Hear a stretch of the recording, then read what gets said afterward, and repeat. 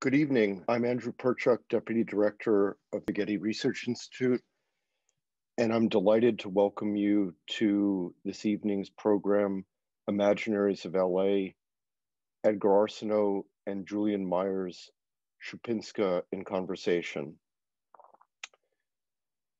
I'm also thrilled that, according to my screen, there are well over 100 people attending. And that I get to introduce a program from an artist, Edgar Arceneaux, and a writer, curator, Julian Myers-Szupinska, whose careers I've followed for many years.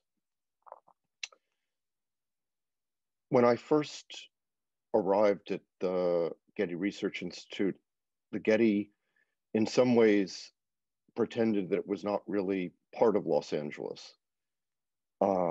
But over the last 20 years, an engagement with Los Angeles has been one of our primary focuses, not only through the 2 Pacific Standard Times, but through the collection of the archives of many Los Angeles artists and architects. Today's program is in some ways motivated by our acquisition of Ed Ruscha's Streets of Los Angeles archive, over 500,000 photographs of Los Angeles spanning 55 years. And we've produced 2 ways to go into that archive, either through 12 Sunsets, which is a record of 12 documents of Sunset Boulevard over a 55-year period, or through the research collection viewer that also gives access to many other streets that Ed Ruscha photographed. But I think one of the important things is that Ed Ruscha's Los Angeles is only one Los Angeles. And tonight we're going to get to hear about Edgar and Julian's Los Angeles. Before I turn this over to Xana Gilbert, I should also say that because we're talking about the land and streets of Los Angeles, that I want to acknowledge that I am standing, and many others in Southern California, on the traditional and ancestral land of the Tongva people. So welcome again, and I'm going to turn things over to Xana Gilbert. Hi, everyone. My name is Xana Gilbert. I'm from the curatorial department at the Getty Research Institute, and it is my deep pleasure to welcome Edgar Arceneaux and Julian Myers-Szupinska for this discussion about Edgar's work. As Andrew mentioned, Imaginaries of LA is a series of events that's organized in conjunction with the release of the new website, 12 Sunsets. And you can see the face behind me. It presents a vast trove of photos from Ed Ruscha's Streets of Los Angeles archive, for which the images of every building on either side of Sunset Boulevard were taken from the back of Ruscha's pickup truck, starting in 1965. And then the street was periodically rephotographed by Ruscha and his team over the next 5 decades. And they continue this project until today. What results is an incredible abundance of information on how the street has and has not changed over time, from being a record of Hollywood's gentrification to what bands were playing at the Whiskey A Go-Go over the decades. What this archive provokes for me at this time of global pandemic and reckoning and of disruption or interruption to our normalized patterns is to consider the histories and the futures of LA and to engage with imaginaries of the city beyond its dominant representation. The questions at the heart of this archive stand as an opportunity to converse with contemporary artists who have engaged the city with their work. At the same time, the archive provokes questions about what it means to create a photographic archive of LA's urban landscape and who has agency in this, what stories are highlighted or buried. The next event in the series will be a conversation with the artist Guadalupe Rosales, and that will be coming in the spring next year. And here tonight to help us enter into the questions, and I'm sure many other questions too, is Edgar Arceneaux. He is an acclaimed artist, writer, and director. He studied at Art Center and Cal Arts, and his drawings, installations, video, and film works often use complex arrangements of association to create points of contact between implausible relations, to investigate the way that historical events shape our present day understanding. Arceneaux directed his first play, Until, at Performer in New York City in November 2015, and was awarded the Malcolm McLaren Best of Show Award. His new play, film, and installation is entitled Boni Manili and is loosely inspired by the infamous pop duo Milli Vanilli. The work will premiere in 2022 at the Center for the Art of Performance at UCLA and Suzanne Vielmetter Los Angeles projects. Solo exhibitions have been presented at the Vera List Center at MIT, the Hammer Museum, and the Studio Museum in Harlem, among a number of others. Julian Myers-Szupinska is an art historian and editor based in LA. He's a scholar of contemporary art, exhibitions, and the politics of space. He was founding faculty in the graduate program of curatorial practice at the California College of the Arts. And he was senior editor of The Exhibitionist, a journal of exhibition making, until 2017. Since 2011, Myers has worked with Joanna Szupinska on the critical collaboration Grupa OK. Over the last decade, they've produced projects for SF MoMA, Museum of Contemporary Art Chicago, Muzeum Sztuki Łódź in Poland, and other institutions.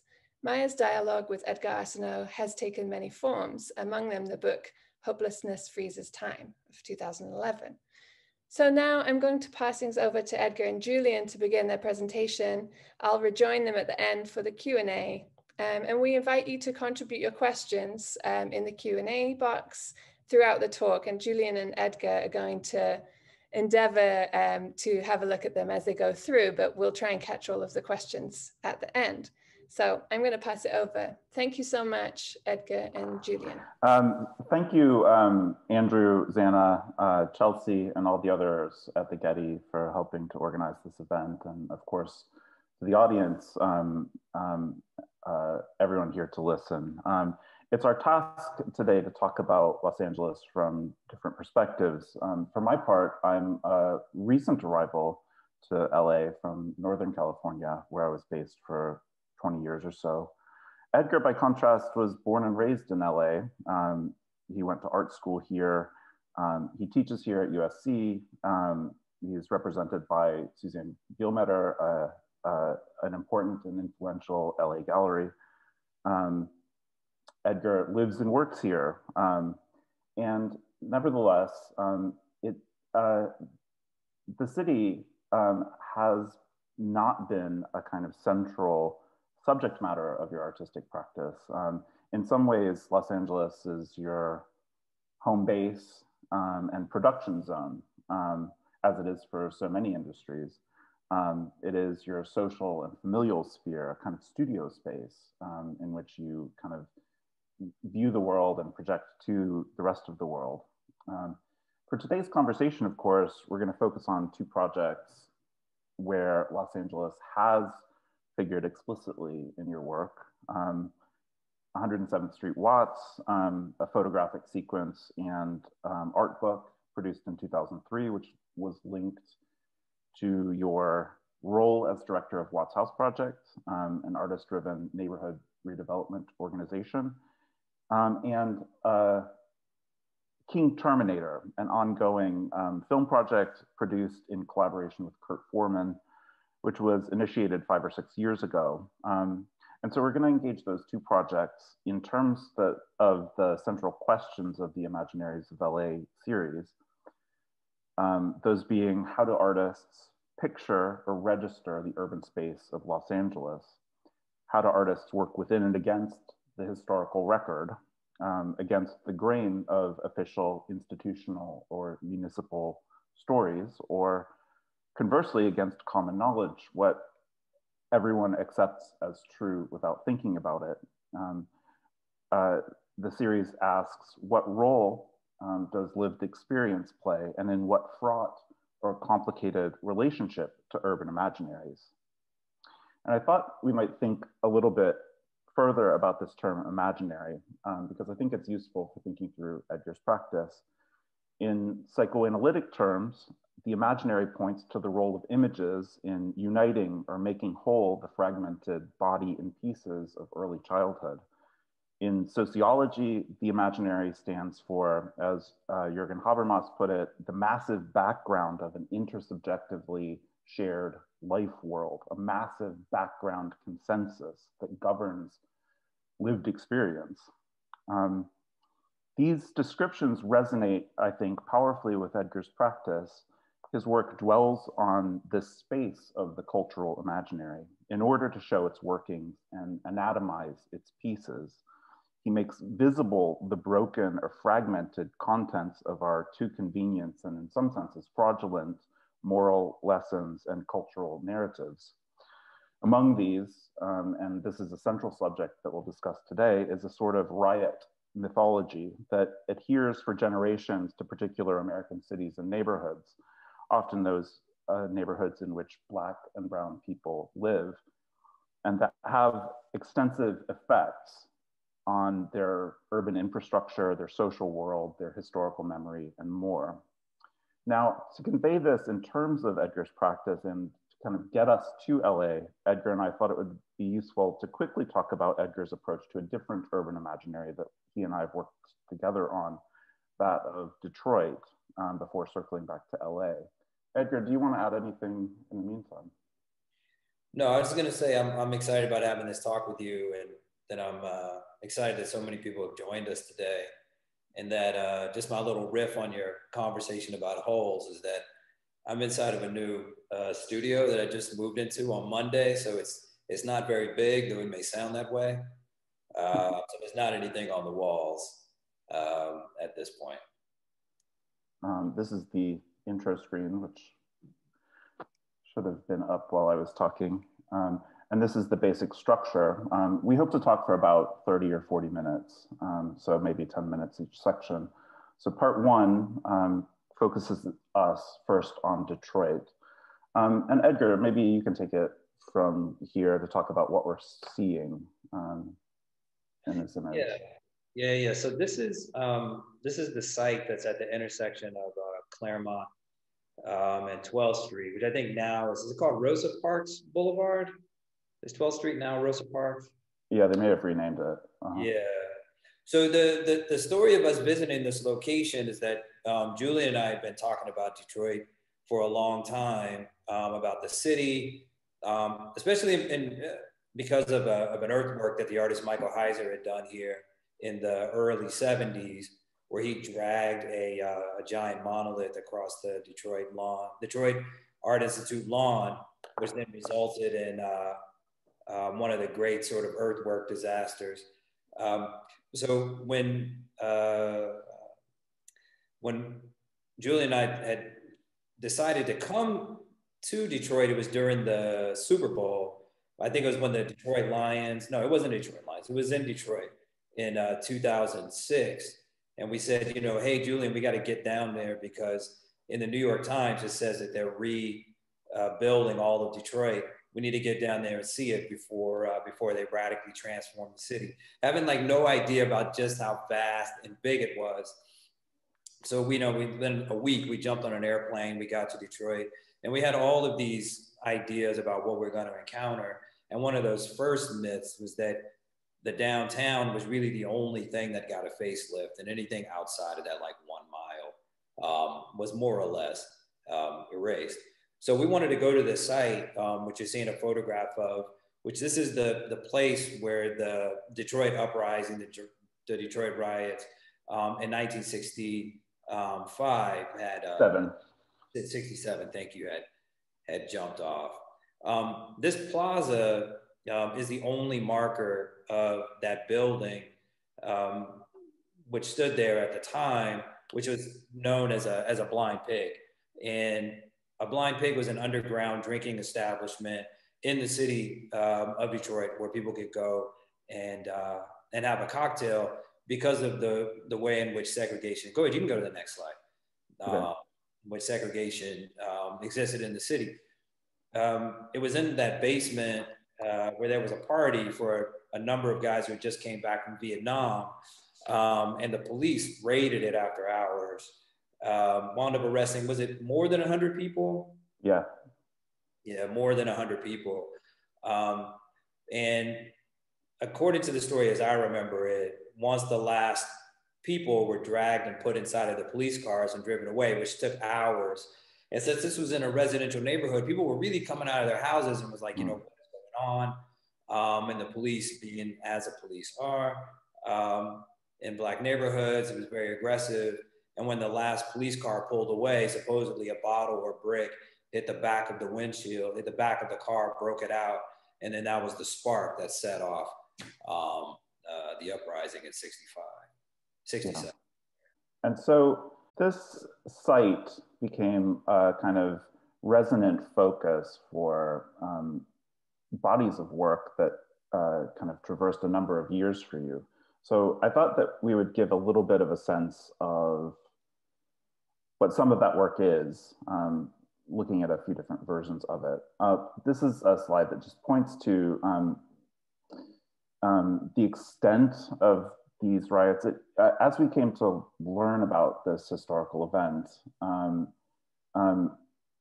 we were just kind of struck and blown away that there had been this kind of military occupation of an American city and a suppression of an insurrection. Lyndon Johnson had declared at the request of Governor George Romney, he had invoked the Insurrection Act and called in two airborne divisions of the U.S. Army. Yeah, go ahead. I said I was just adding, and the National Guard. Right. So Detroit Police, Michigan Sheriffs, the Michigan National Guard, and then two airborne divisions. So you had kind of a massive uprising and urban kind of street fighting going on in an American city that was then suppressed by serious military force in a way that will recur through our discussions of Watts and LA in 1992 of kind of evocations of Vietnam, Iraq. This is very much as a version of bringing the war back home through forms of military policing and suppression of urban resistance. And so going back to the site was in 2006 when we first visited it, not marked as such, except by a sculpture that we discovered when we got there, which at the time, it had no signage, no markers. It was just there, gesturing very ambiguously to this past event that was kind of seared into the memory of Detroiters, but unmarked, anonymous. Later has been kind of fixed up, and the park now has a name, Gordon Park. The sculpture here has an attribution, an artist called Jack Ward.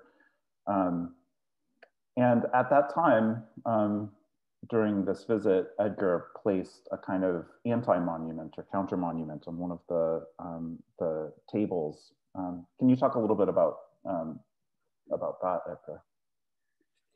Yeah, I mean, it was something that I was working on in my studio because I was at Art Base at the time in San Antonio, and I don't remember exactly what inspired it, but I was thinking about the grid of the city.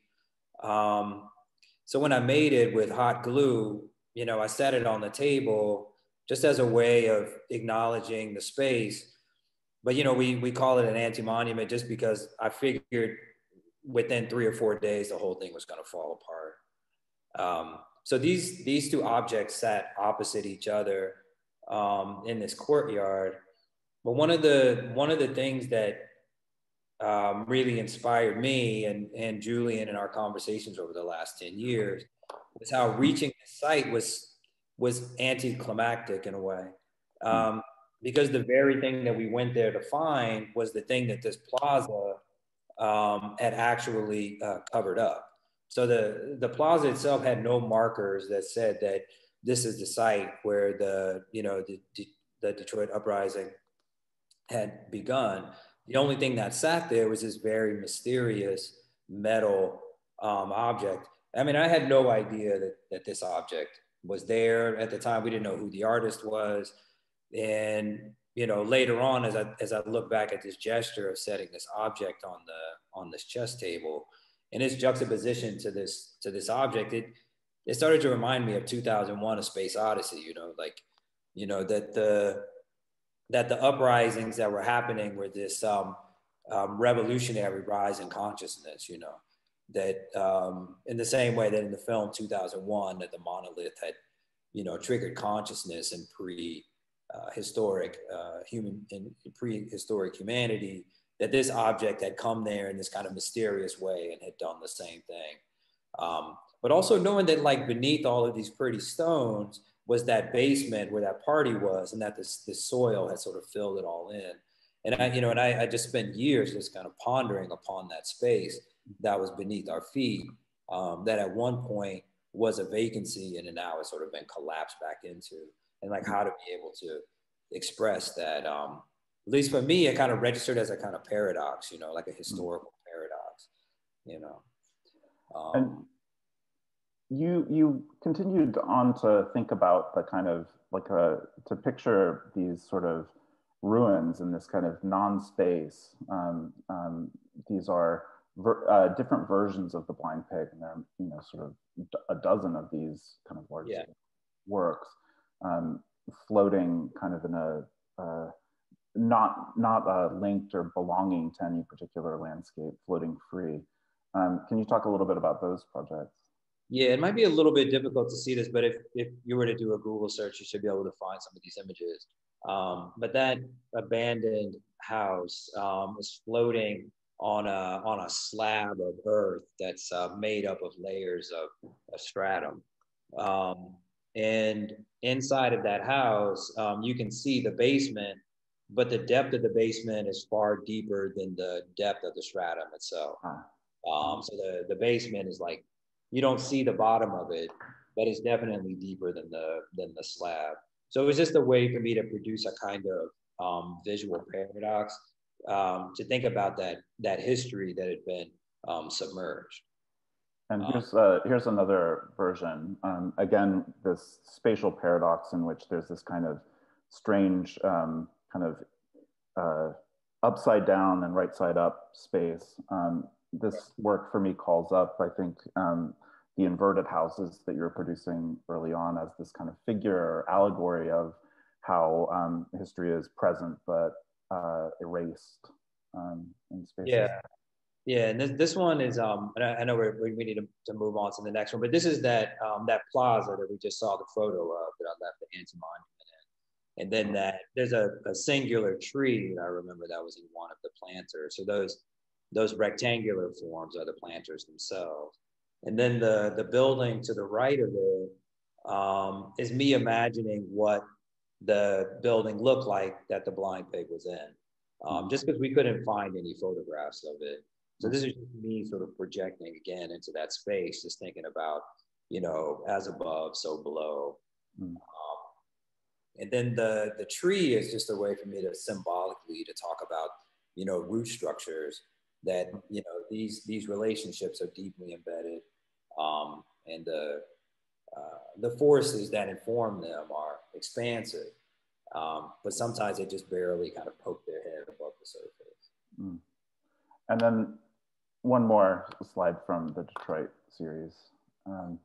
A couple of these collages that you produced that juxtapose language from the Detroit techno movement of the 80s and 90s, different figures of waves crashing against the kind of reportage of the riot itself. Yeah, how are we doing time-wise on this section? I probably need to hop forward. Yeah, well, let me just make one point about this. And this, in this work, you know, is because once we got to Detroit, we got to meet the musicians, Underground Resistance. And if there's any like techno heads in the room, you guys would have to know you are. But I would say that like meeting those musicians was the embodiment of the problem of the stories that we tell ourselves about cities. In particular, that, you know, Detroit was a city in decline, and then by extension, that the people who live there are also in decline. Working in Watts, you know, in a neighborhood, you know, I was inspired by the same ideas, that the stories that we tell ourselves about buildings and about architecture is not the story about the people who inhabit the cities. And that oftentimes when you actually do allow yourself to be in the space and get to know people and get to learn about their experiences and their practices, oftentimes you discover that not only are they making interesting work, but more interesting work than in most places where you've been. And techno music, like Underground Resistance, you know, is dealing with algorithms, not algorithms, dealing with waveforms. So this is a way for me to be able to try to talk about that music, you know, and then those holes in the history, right? These Black absences that exist inside of this. Again, a kind of like a paradoxical relationship, like there should be no holes when it comes to oceans. Well, it strikes me that this kind of the sense of like trying to give shape to the kind of history and its gaps, as well as this kind of move that's common to a lot of your practice of actually rooting it in a kind of firsthand social encounter, actually moves us really neatly to thinking about the work you did in Watts. And so why don't we move forward there to part 2? Okay. So this is a book, an accordion fold book called 107th Street Watts, that is produced kind of in relationship to a massive kind of outsider sculpture produced by an Italian immigrant named Simon Rodia in Watts between 1921 and 1954. So can you talk a little bit about how you came to organize this project around the Watts Towers? Yeah. You know, like Andrew was talking about earlier, that there's lots of different Los Angeleses. And you know, and I was born and raised in South Central LA off of, you know, 70th and Cimarron, which is maybe a 20-minute drive on the street down to the Watts Towers. But you know, as a kid, I never visited it. You know, we just learned about it at school. And I remember like the first time that I went there thinking that these towers were going to stand as tall as the Eiffel Tower. But, you know, they're 100 feet tall and they're nestled right in the middle of a residential neighborhood. And the thing that had brought me there was that I had met the artist Rick Lowe, who is one of the co-founders of Project Row Houses in Houston. And he was working on an exhibition at MoCA called Uncommon Sense that had invited a number of artists like himself, Meryl Euclides, Mel Chen, to come to LA and to do projects that typically exist outside of the museum framework, and to try to locate something in LA. So when I met Rick, he was just zeroing in on Watts as a site. So within like 3 months of me graduating from my undergrad at Art Center, I was in this major exhibition at MoCA, and, you know, was attending community meetings with him back in '97, you know, getting to know the neighbors and the neighborhood. And one of the things that I realized was that I wanted to figure out a solution of how to document this neighborhood in a way which really showed you its continuity, and that the towers themselves, which are so tall and grandiose, and you can see here, is wrapped within a band of houses. So I started photographing the towers from this angle because I wanted to show this sort of undeveloped land on the other side, and then make my way back around. But I do need to mention that when I shot these photographs back in '97, actually, you know what? I think I actually shot these in '96. That I didn't even know who Ed Ruscha was or that the Sunset Strip was a thing. It was introduced to me a couple years later by a German art collector who was like, "Oh yeah, you know Ed Ruscha," and I wanted to, come across as being ill-informed. I was like, "Oh yeah, of course I know about him." There's no internet, so I had to go to like a library and dig this shit up. And it was later on that I decided that with this book, I wanted to have a conversation with Ruscha. Even though our two methodologies of documenting a neighborhood, at least on the surface, are similar, but I think there's some fundamental key differences that are significant yet subtle. I definitely want to get to that. I wonder if you could talk, well, a little bit about this is a photo of a crowd watching structural testing of the Watts Towers in 1959. One of the things that I think is really fascinating about your photography here is the way that the towers are sort of encased in this support structure of scaffolding. I know that was sort of meaningful to you, that it's not a monument that is sort of in a moment of standing on its own. It's very much kind of in a process of kind of precarity and let me say something, and then let me say something, because they can tie it to that other image. Is that when I was working on that on the project with Rick, is where I had learned about the Cultural Crescent master plan that had come out of the 1965 national or federal response to the uprisings that had happened in LA. And that they were supposed to do all of this redevelopment work on this very land that truck is parked. But that the plan was so expensive and so bloated that it wound up getting shelved. And this is a thing that government agencies do, is that they bog these very needed investments in community within so much red tape and administrative bureaucracy that they wound up just never being realized. So I shot that image of the scaffolding because it was a way for me to show that, like, that scaffolding had been on there for years. So for many people who would come and visit the towers, they probably thought those were the towers, right? So I wanted to document that. So there was a kind of a criticality I was attempting to engage with at that time.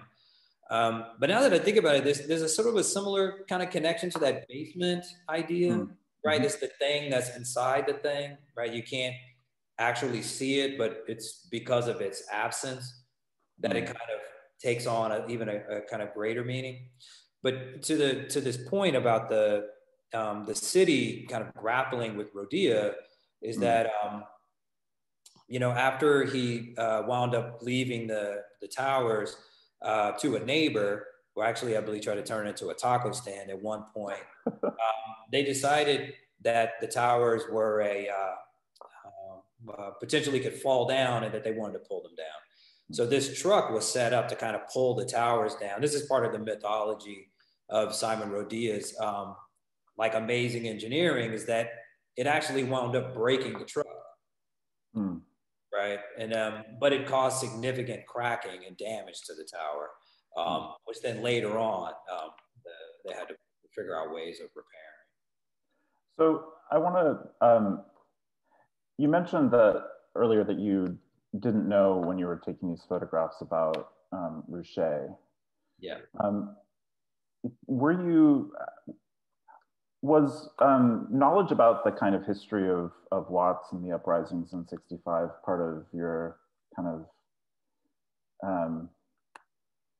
was that on your radar in your worldview? You were born after these happened. Was it a part of common knowledge or suppressed, or what was your relationship to it? I mean, you knew about it. I mean, Watts was that place that people talked about with a kind of infamy, but you didn't entirely understand the magnitude of it. You just knew that it was that there was something bad about it and that you needed to be careful if you were to go there.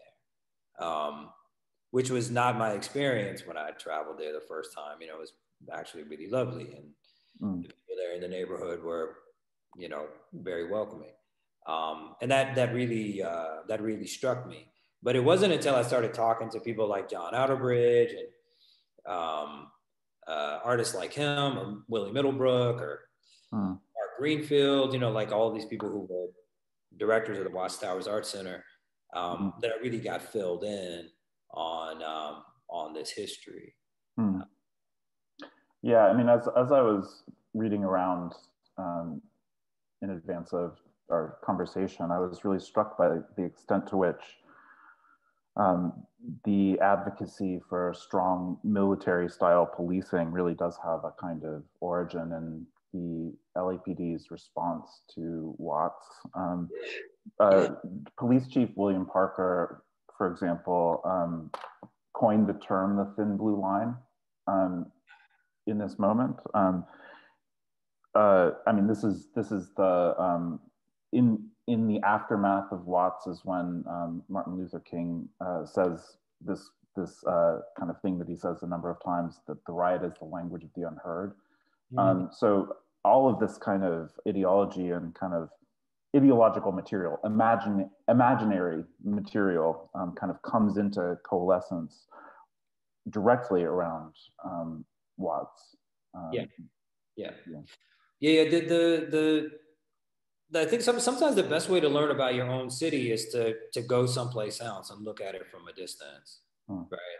So, you know, seeing those images of tanks rolling down the street, you know, what that, to me, that was like the zeitgeist of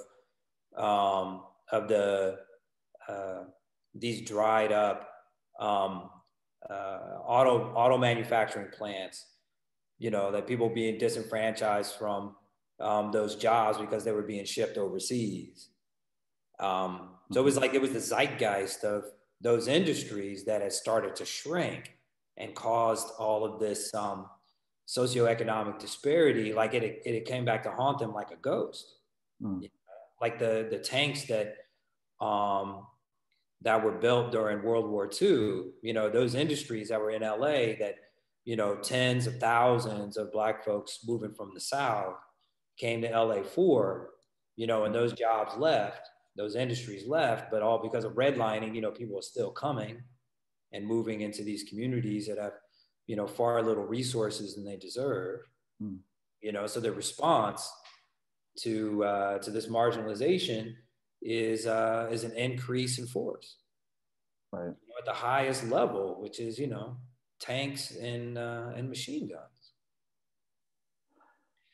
You know, so in this image that we're seeing on the right, you know, this Operation Teacup, you know, what's really nice about this photo, just from a historical perspective, just so we don't go too far off, that one of these houses is the original Watchtowers Art Center. Now, I couldn't tell you which one, but after '65, and this is before the riot, I think you told me, Julian, is that one of the houses eventually became an art center.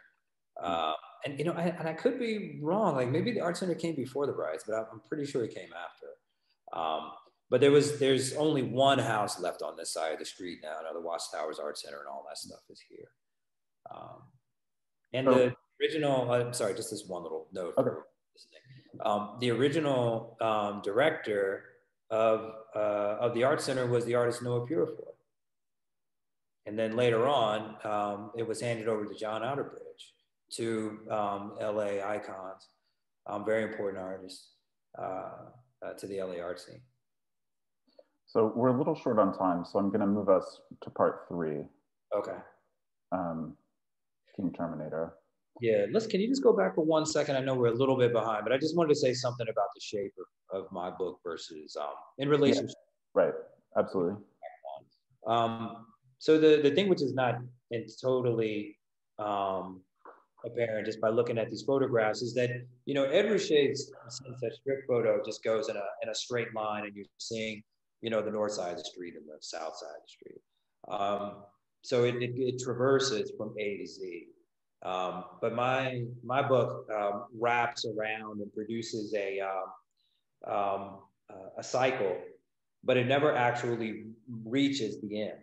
You know, there's a gap between the towers and then the place where the end of the photo sequence terminates, right? And you know, for me, that just sort of like me. This is early in my thinking, and I thought maybe it was a kind of a fault on mine, but just thinking about it later, it was a way for me to start to think about how history expresses itself through the gaps, you know, through the absences. Yeah, I mean, there's a lot to talk about here, and maybe we can return to some of these images in the Q&A. Yeah, that's the same side of the street where those houses are, is that strip at the bottom that you're seeing right now. Yeah, I'm fascinated with the sort of discontinuities that are going on between the different elements here, that it doesn't really completely link up. I think that's really important. So let's talk, you know, in sort of quickly about the third project called King Terminator. This is another of your projects that is built out of thinking through the kind of messy coincidence of multiple events. So do you want to talk at all about the video before we do? Yeah, just to draw a link between the three sites that we've looked at is that when you and I got to Detroit, we had a certain idea of what we were going to encounter.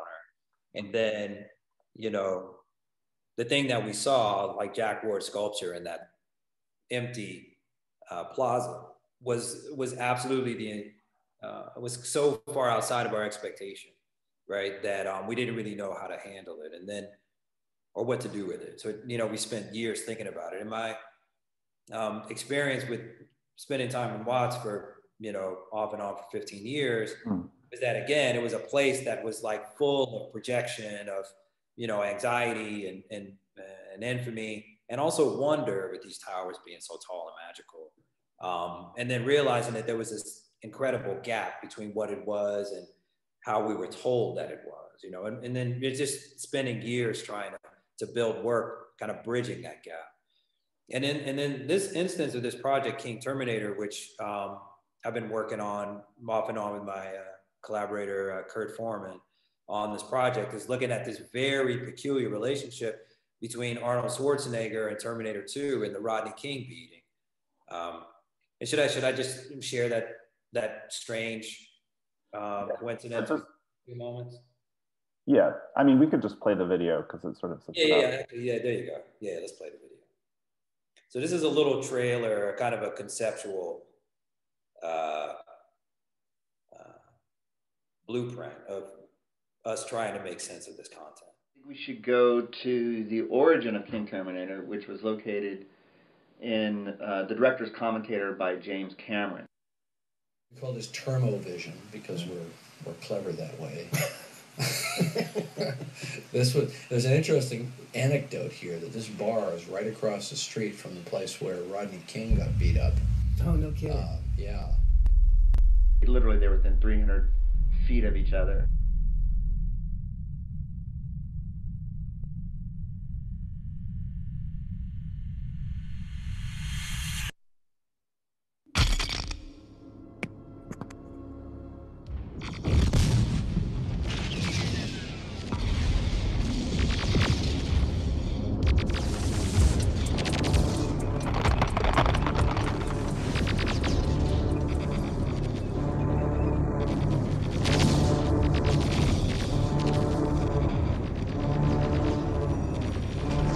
Thinking about this relationship between the Rodney King beating and Terminator 2, in both fact and fiction, they both resulted in the destruction of Los Angeles. I'm using Hollywood as a template.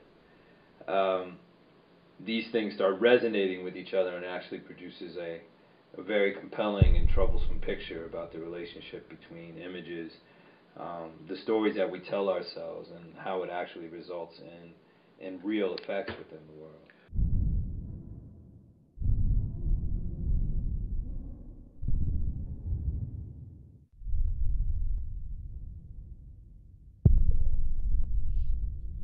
Yes, I mean, there's this idea that, you know, I've been exploring, and also with my buddy Kurt, is to say, you know, entertainment is actually far deeper than we know.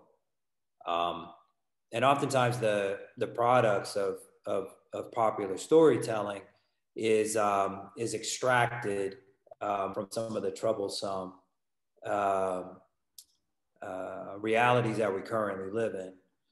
So in this photograph, one of the things which is interesting to ponder, which I've been thinking about for I don't know how many years now, is that in the fog of that darkness behind that Hyundai, um, is that corral bar where they were filming Terminator 2. And then one of the things that is speculated is that George Holliday, who shot the Rodney King beating, might have been filming them making Terminator that same day. So it's possible that Terminator and the Rodney King beating exist on the same tape.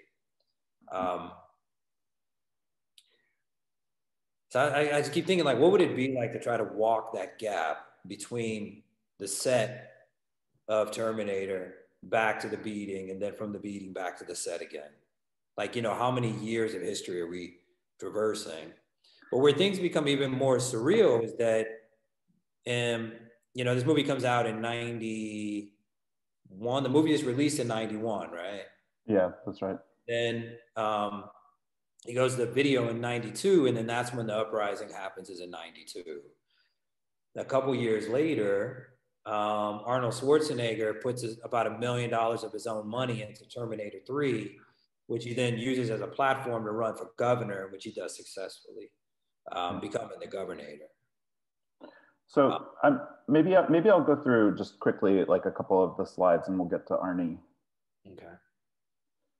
One of the things that really struck me is the idea of the film itself as this kind of disjunctive mapping of potential spaces within Los Angeles as sort of the city as a kind of production set for various filming activities that then kind of in filmmaking become a kind of composite, like, fantasy view of the city.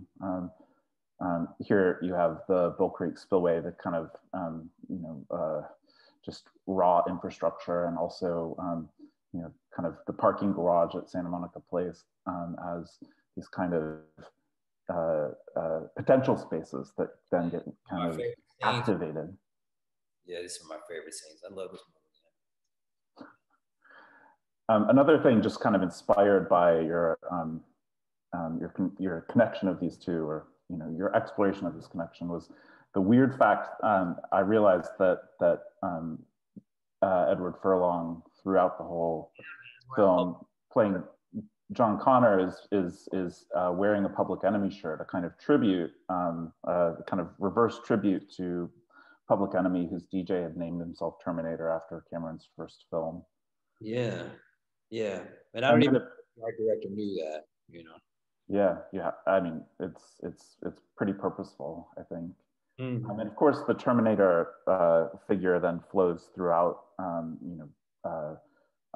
hip hop, jungle. An early Goldie track is called Terminator. Yeah, go to the next slide. Yeah. And then this one, which is kind of getting where you're going. Yeah, right.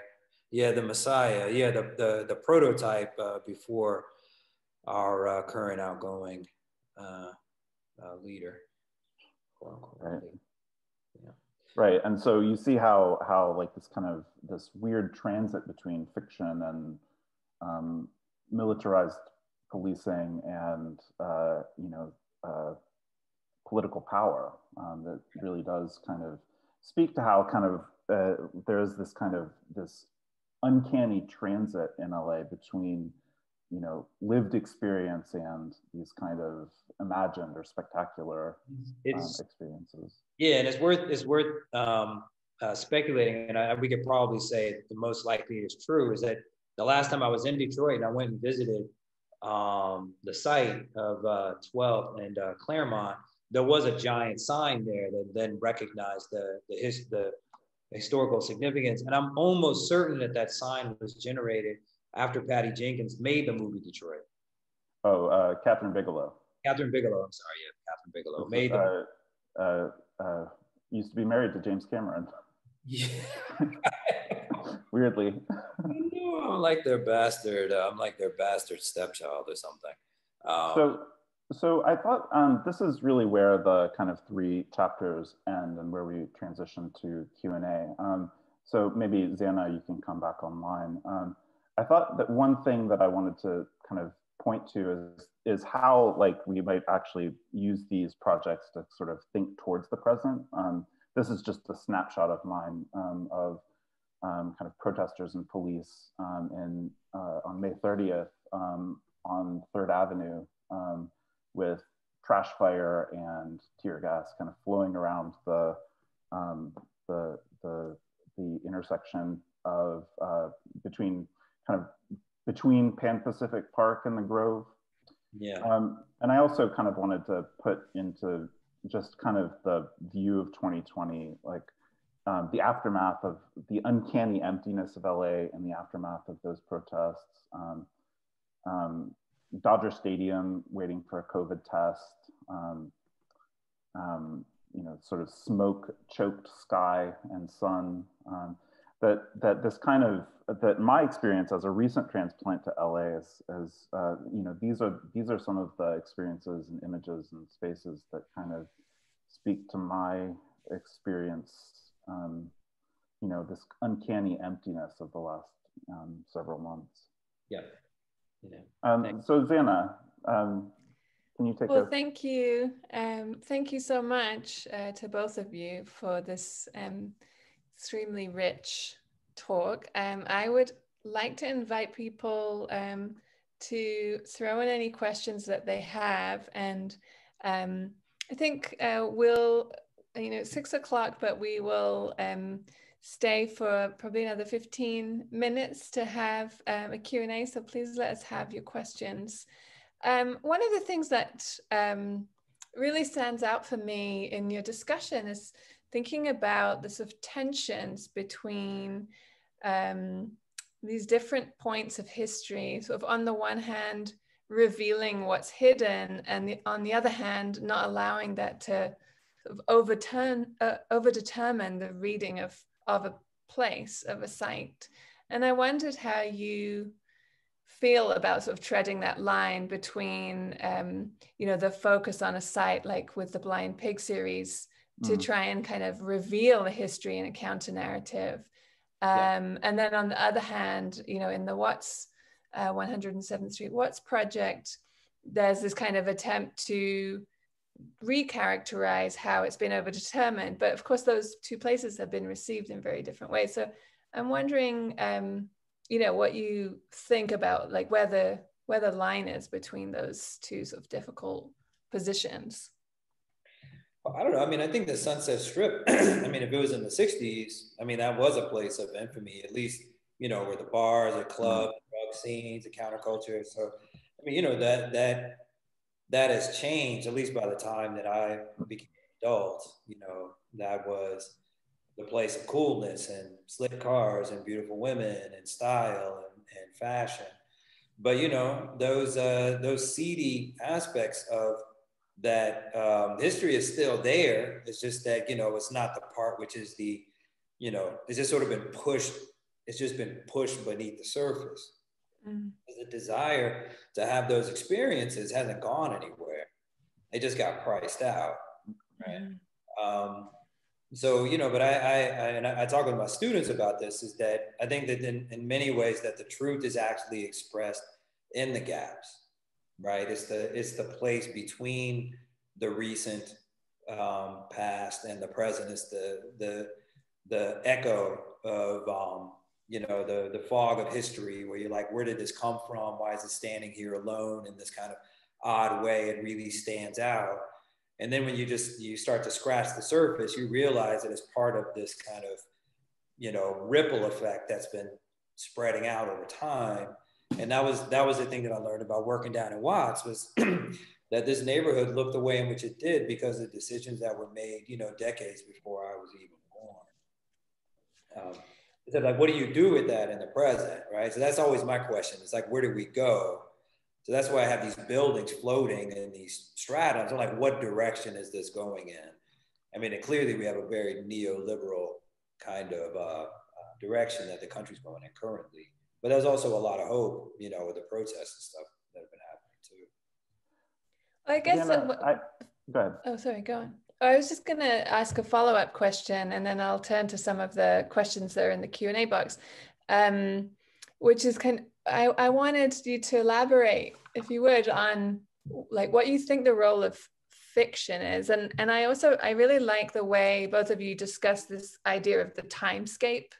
And I wondered if you would talk about that in relation to sort of what's the role of fiction in sort of creating an imaginary that can impact upon the future. And I think you showed like the very dystopian version of it in the King Terminator, you know, in that this idea of like producing the reality with this like fascistic militarized army of the Terminator, you know, versus, you know, the sort of reality TV that has become like a political scenario. But so what I'm wondering is like, is there a role for fiction, which I guess would, you know, come down to like, can art produce these imaginaries, which hopefully your answer would be yes. I can maybe address this a little bit. Edgar, you can follow. And it seems to me that these histories are kind of exist in this state of contradiction. On the one hand, you know, as Mike Davis says about the '92 riots, there's a kind of conspiracy of silence that follows, like a kind of lack of dealing with it, lack of action, lack of dealing with it. On the other hand, they are overdetermined by their cultural forms, and so they're both like overdetermined and underdetermined at the same time. And we somehow, in dealing with those histories, we have to deal with both at the same time. And in the same way, I think that, you know, something that's central to the way that Edgar and I think about these histories is that that there is no kind of easy juxtaposition between the ideological and the lived. They are not separate. In fact, the lived is populated and permeated by desire, fiction, projection, all kinds of things, ideology itself. Edgar, do you want to pick up? Well, I mean, if we were talking about fiction, you know, living in LA, I mean, you can encounter 15 film shoots if you just drive around, right? So I mean, we live in a place in which stories are constantly being spun, but, you know, the vast majority of them are selling products or, you know, are big budget stories, which means that, you know, there's a certain kind of convention that those stories must maintain. But, you know, my issue is not with that, because as I was saying with King Terminator, is that oftentimes the politics are there, they just exist in the background, but you just have to bring them to the foreground, right? So I think that this kinds of stories that I like to tell are the ones that take a story that you think that you know, right? So that you can, I want to seduce you to come along with me to explore this subject, and then, you know, crack open a wall where you thought there was no depth, you know, show that there's a fissure there, and then there's all of this kind of wisdom, or there's all of these questions that were relevant in '65 that are still relevant in 2020, right? Like, why have those questions remained the same? And that's fascinating. Yeah, I see some of the questions are so let me ask you some of the questions. So the first one that came through was, it seems like the apocalyptic quality of 2020 images is in a way the arrival to everyone what has been mostly experienced by Black folks forever. I was in 1965 to 7 with my boyfriend's mother, who was a social worker. Any response to that? 67 with my boyfriend's mother, who was a social worker. Okay, yeah. Apocalyptic. Yeah, I mean, you know, COVID was a kind of, it by no means was an equalizer, but what it did show was, you know, how would I say, the story that the news tells us is that, you know, that the poor are deserving of that condition, either because they didn't work hard enough, or, you know, they came from a bad community or something like that. But now you have millions of people who now have very little social safety net. And then they realize that they themselves are put in that exact same economic precarity. So, you know, the protests that happened on the street, I mean, you know, you have so many different people from different communities that were coming together. And it was because, you know, there was a kind of a shotgun was taken to that illusion of deserving and non-deserving, right? And that the stability of the middle class is actually just like 3 paychecks away into, you know, being on welfare or government assistance. We have a question from Julian Myers-Szupinska. Edgar, in your investigations of American history and site, you often turn to moments of rebellion. What first drew you to these instances of civil unrest as starting points for your art practice?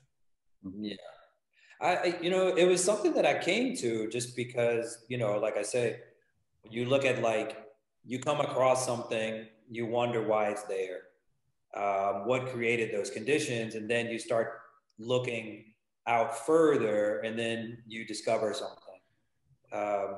So, you know, the riot as a site is really interesting to me, because you can think about society as almost like an individual, but as a social body, right? And it's when that individual will, that desire for civil rights, that desire for economic stability and the ability to climb the ladder, you know, when that clashes against the body politic, you know, against the government, when it's that will, you know, meets that resistance, and they become, is a kind of like a splashing of a wave, and it produces all of these effects, which potentially could be kind of it could result in a kind of baptism of the flesh, meaning like that through the flames, that there's a, you know, sort of a new society could be born.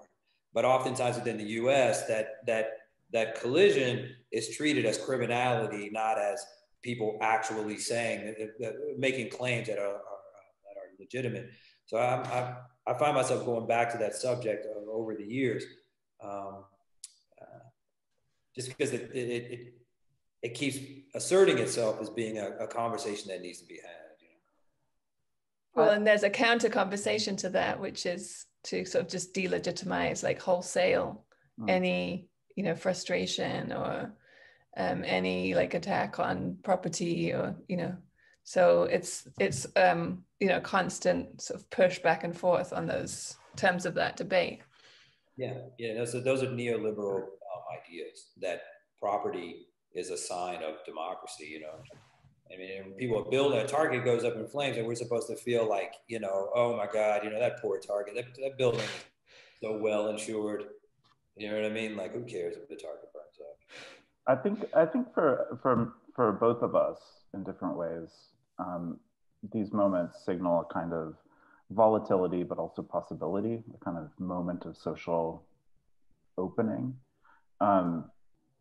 I don't actually think about these things in apocalyptic terms at all. In fact, I think I would say that apocalypticism is much more a figure of the political right, who wants to motivate them in terms of enforcing a particular narrative and class and race situation.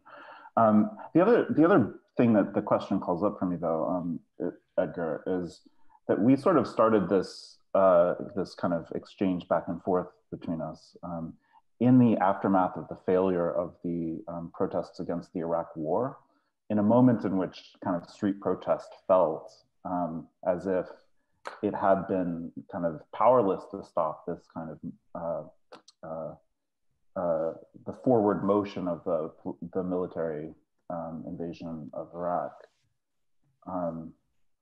And this sense in which, there was a sense in which I think that we wanted to recover, dwell upon, kind of work through those moments in our kind of, as a way of just preserving the sense of possibility that we thought was somewhere within them. Yeah, yeah. So we have another question from William O'Donnell here. How do you approach or encourage accessibility to your art for those outside the art world or in forms other than public art as a way to shift the narratives, question media norms, and open up the conversation? Yeah, that's a big question, and I would say that one, these are recognized in all languages are understandable to everyone. Like the people who speak Spanish, you have to know how to speak Spanish. But yet I love music in Spanish, right?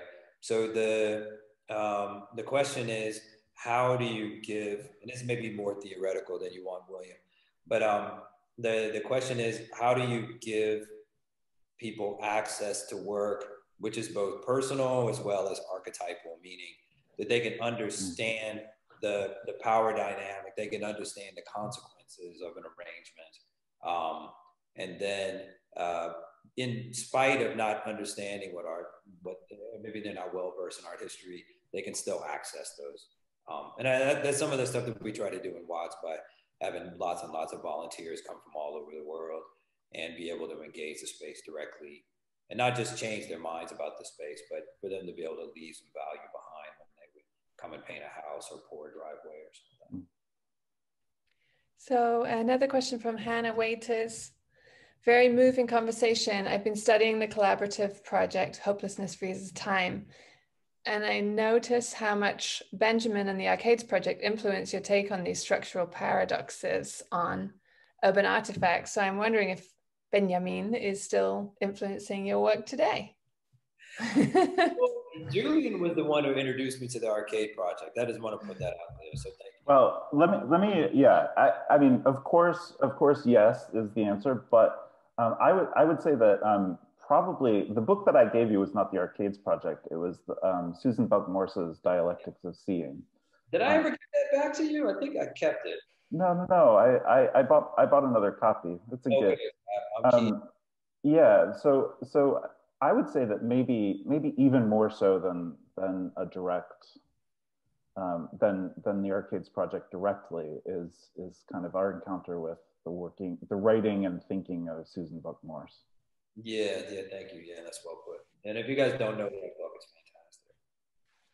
So we've got two more questions. I'm going to read them to you.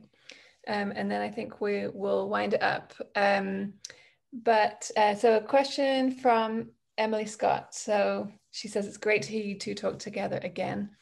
I especially appreciate your description of the anticlimax of showing up to a site after the moment that marks it.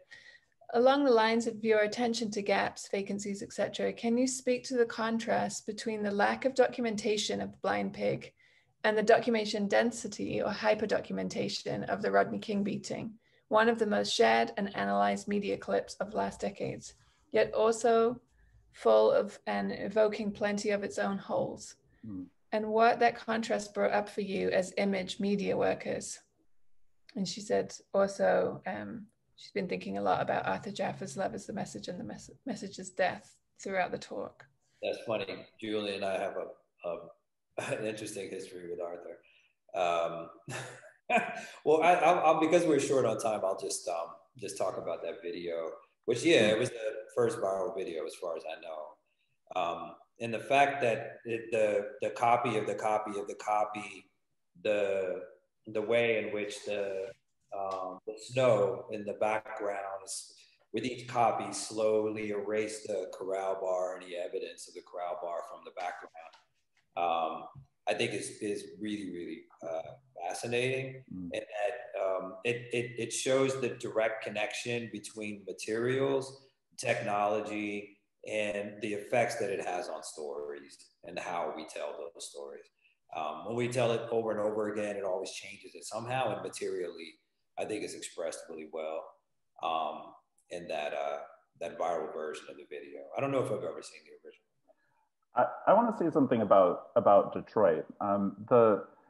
You shouldn't get from our description of it that there isn't documentation. It's just it's an index of our like initial cluelessness and desire. One of the strange factors of the kind of sequence of the riots of '67 is that they were journalists and sociologists were primed by Watts to head out to wherever the next insurrection was happening. And so by day 2, Detroit was actually crawling with photographers, sociologists, interviewing people on the street and such. And that generated an enormous mountain of information that was then sort of given form in the Kerner Commission report, which was itself a bestseller, selling 2 million copies on its release. So there's a lot of information. We were just morons. The last question for you both. A lovely talk, thank you both. Edgar, you spoke about witnessing some hope through the protests at this moment. Would you talk about your thoughts on hope as it relates to urban imaginaries? Yeah. Hi, Yana. Yeah, that's a tough one, and actually my answer may be very indirect, which is to say that in conjunction with the protests, which I think has allowed for a lot of alliances to form between groups that may not have necessarily seen themselves in alliance with, and part of that came from the language that Black Lives Matter has generated just in its very title, to say that, you may not like Black people, but our lives do matter and we deserve to live. Get to know us. But I would say, like, in conjunction with that, in relationship to COVID, which for me is difficult to decouple at this moment, is that it's allowing people now, because of things like Zoom, for a certain kind of refocusing on the local, right? So like urban communities or any community that might consider themselves to be marginalized now can invest in their own neighborhoods without having to pack up and move to New York and LA, because they can engage in these major cities and networks remotely. And I partially say that as a kind of a glimmer of, maybe not necessarily hope, but a possibility for real local investment, is seeing how many people are leaving LA and San Francisco because it's just too expensive, but still being able to work here.